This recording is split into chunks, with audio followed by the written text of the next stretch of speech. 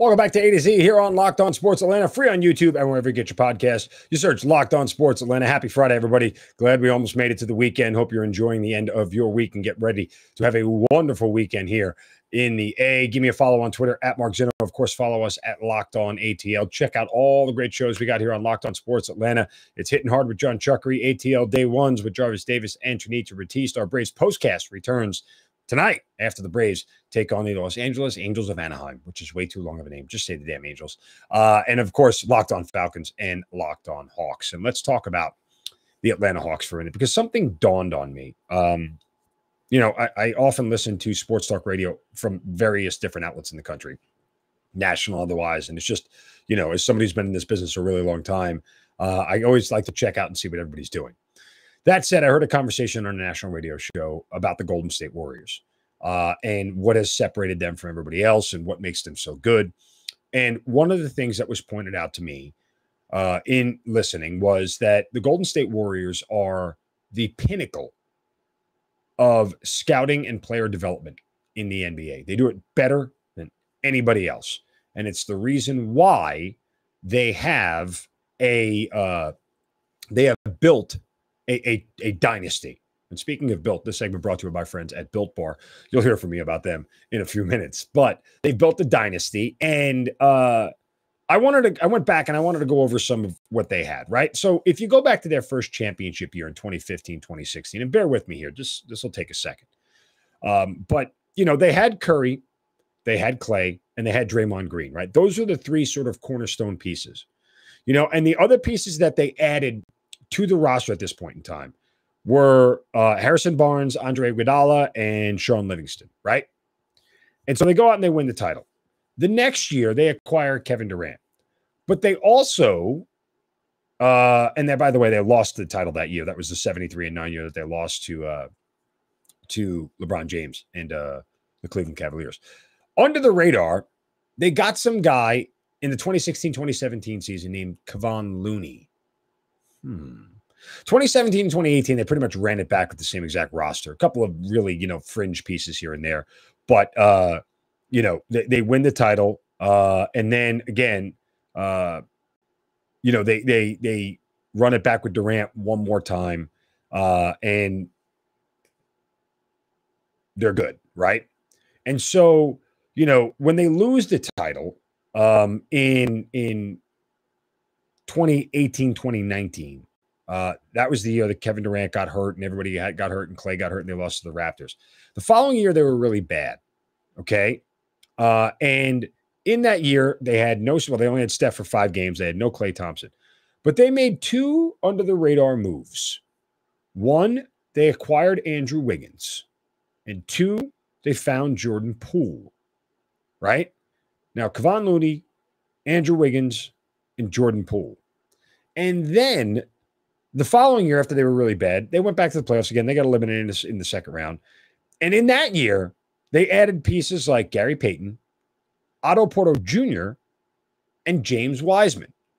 Now, you go to this championship year, the names Kevon Looney, Andrew Wiggins, Jordan Poole, Otto Porter Jr., and Gary Payton were critical pieces of this championship team this year. James Wiseman, hasn't played a game yet in a Golden State uniform due to injury. But I bring all that up because, well, very simply, if you look at how they found talent across the board and developed it, even with Steph, even with Clay, and even with Draymond Green, who were there since 2015, 2016, they've been here for the last 6 years. They've been on this roster, and they've been playing, and they've been the cornerstone pieces. But look at the pieces that they added around him. They built a championship roster with all those pieces that they added.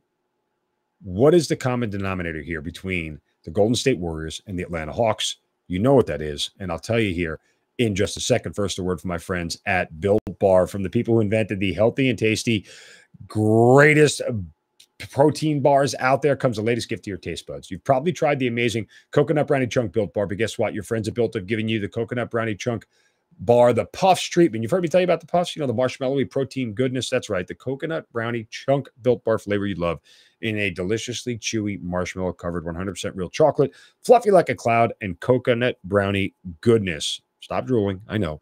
Just listen. They're good for you, low calorie, low sugar, high protein, and delicious. And they're here for a limited time. So go to built.com now to make sure you don't miss out. They're going fast because they taste amazing. All Built Bars are made with collagen protein, which your body absorbs more efficiently and provides tons of health benefits. Guys, I have Built Bars as part of my daily regimen, whether it's for a quick snack, an in-between meals, something to hold me over dinner, or even a after-dinner snack where I'm craving something sweet and it's late at night and I don't want to stuff myself with something bad.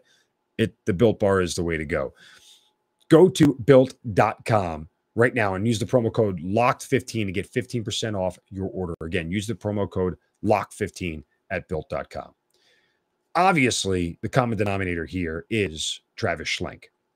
Now, Travis Schlenk is the guy who has been credited with finding Draymond Green in the draft, right? Like that's his sort of claim to fame here. Well, I asked the question, where is the Hawks level of scouting and player development? I mean, is it fair to ask that question and think that they are slacking in that department? Because let's just go over the short track record here, right? I mean, you don't have to think really hard. Who have the Hawks really developed? Well, they developed John Collins, but they want to trade him. They developed Kevin Huerter. They already did trade him. DeAndre Hunter, underperforming. Cam Reddish, traded, gone.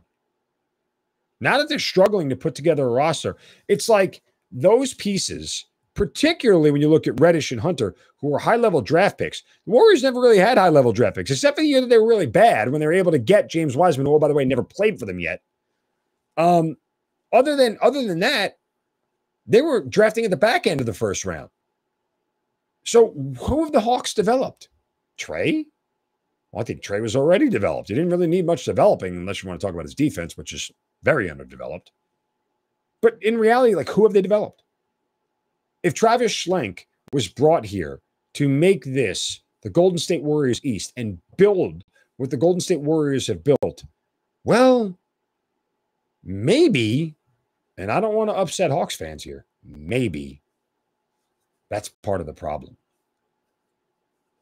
Is it fair to ask? And I ask all these questions. I've been asking a ton of questions about the Hawks because I don't really know the answer. A week ago it was, is Trey more the problem than the solution? Is his attitude more the problem than the solution? And now I'm sitting here wondering about Travis Schlenk and how good of a talent evaluator he really is. Why? Because nothing has changed. Minus a playoff series win against the Philadelphia 76ers. If they don't beat the Sixers and get to the Eastern Conference Finals, we have an entirely different viewpoint of all of this. If Joel Embiid and company didn't stink, if Ben Simmons wasn't such a wuss, we are having a completely different conversation about the Hawks. And the problem is you can't let that one thing jade you to objectively what is going on with this team. Right? You cannot, in an adage that, guys in their 20s would understand, you can't let the girl's looks turn you away from what is really going on in her cabeza. You get my drift? Right? Don't get fooled by that. Got to dig a little deeper here. And in reality, if there isn't one series against Philadelphia that goes their way, they have exactly one playoff series win under their belt against Travis Schlenk. And he's been here since 2019. So he's going in on year 1920, 2021, 20. So he's going in on year 3.